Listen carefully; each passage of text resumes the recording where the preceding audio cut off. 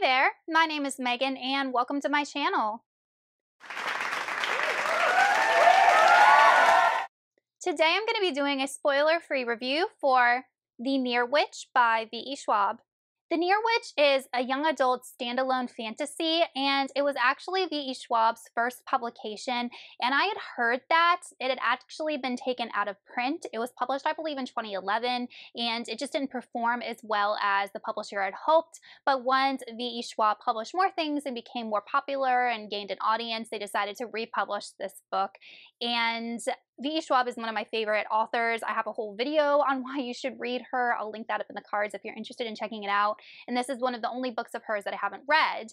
And I didn't know it was young adult. When I picked it up from my bookstore, it was actually in the adult section, but as soon as I started reading it, I'm like, this is definitely young adult. Our main character is 16 years old. It reads like young adult. It's not immature, and I feel like the themes of this book are probably on the older end of YA, and I'll talk about that in a second. And there are definitely some disturbing things in this book, so I feel like it would appeal to any type of audience. But before I go ahead and get on into the review, if you are not already subscribed to my channel, please go ahead and hit that subscribe button, as well as the little bell icon so you can be notified every time I post new bookish content. I post new videos every Monday, Thursday, and Saturday, and sometimes other days throughout the week. Also, don't forget to check down in the description box below for links to all of my social media, my Buddy Read Discord, and my Patreon, where you can be entered into winning book giveaways from me. In The Near Witch, we follow a 16-year-old girl named Lexi, and she lives in this really small village known as Near. It's in the middle of nowhere. It's located on these just sprawling moors with nothing around, and the village has been around for a long, long time. And everybody knows each other. They don't like outsiders. They kind of keep to themselves, that kind of thing. And at one time, magic was more prevalent or accepted in this village. There are two witches that live on the outskirts of Near. And at first, or they used to be like more trusted and revered. But as time has gone on, and these witches are kind of like immortal, but as time has gone on, people have started to mistrust the witches and not put so much stake in connecting to the earth and magic and things like that. Lexi lives with her mother and her little sister who's 5, and her father had passed away, and she talks a lot about her father.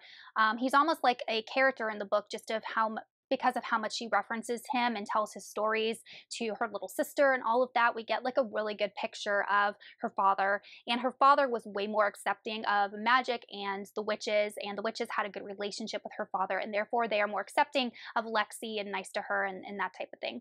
And ever since her father died, his brother, her uncle Otto, has kind of like stepped into their life as a male authority figure, but he's really nothing like her father. He's very I don't want to say mean, because he's not mean, but he is very, very strict. And he has like a certain idea in his head about how Lexi should be and act. And anytime she deviates from that, he is critical. And he really was not a likable character. And VE Schwab could have made that storyline way worse. He made me angry so many times in this book. And while I did understand where he was coming from, he was just trying to protect his nieces. He just was not a likable character. But the inciting incident in this book is that a stranger arrives in Near, but no one actually sees him at daytime. They just see him at night, and there are multiple people claiming they saw this person. And as soon as he arrives, children start being taken from homes, and everybody blames this stranger, and they start hunting him.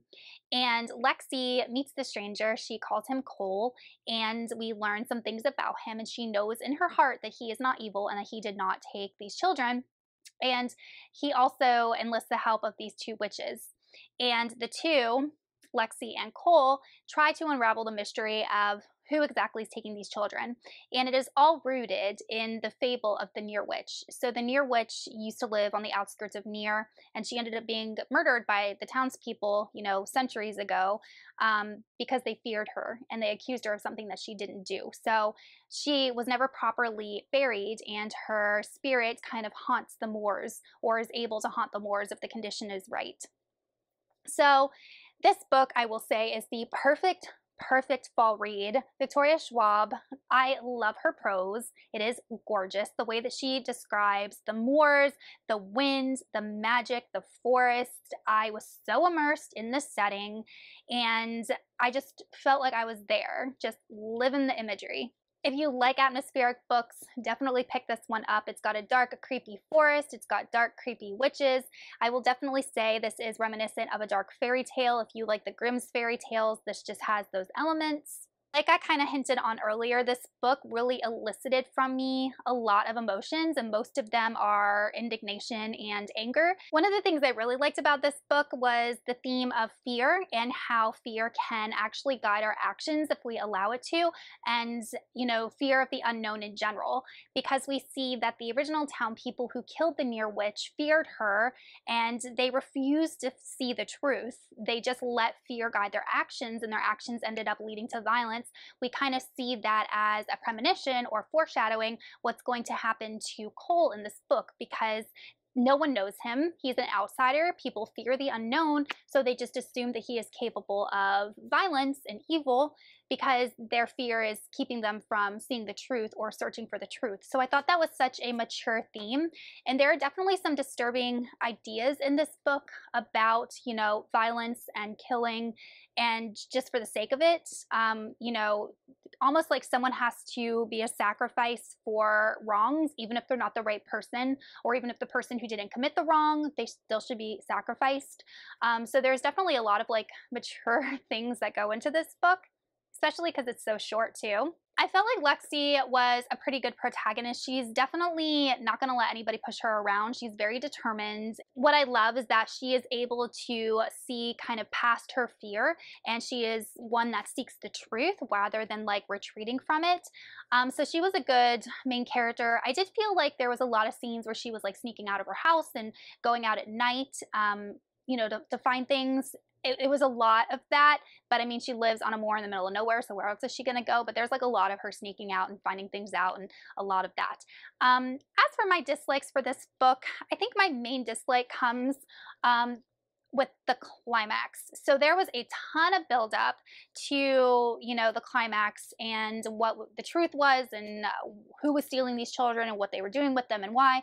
And then we get to like the conflict, the good versus evil kind of like duking it out, and the climax just happens. Like it's just the one and done and over. And it was just literally like that. Like there's no aftermath. Like it just was so quick. It was like 2 sentences. I was like, wait, that was it. It's over. It's done.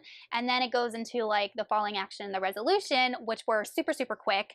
So it was a little bit too quick for my taste. And that's another gripe I have with Gallant, one of her other books. I felt like she wrote it the same exact way.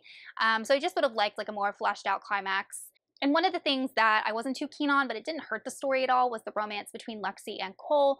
I mean, it's a YA. We know that a lot of times romances are thrown into young adults books. I mean, books in general, not just YA. And then obviously there was like a third guy that was all into Lexi, but she didn't like him back. And then he got, you know, angry and jealous and mean about it, which isn't a plot line that I really, really like, only because I felt like Victoria Schwab, tried to write Tyler, the antagonistic guy, kind of like a caricature.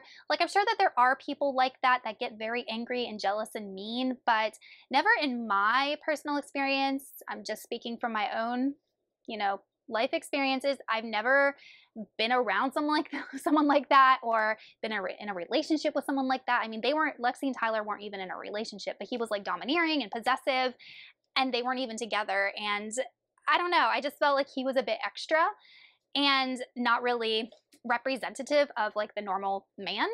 And I think maybe she just did that on purpose to create a conflict. But that character was an unlikable character. He made me very angry many times, and he was written to be unlikable.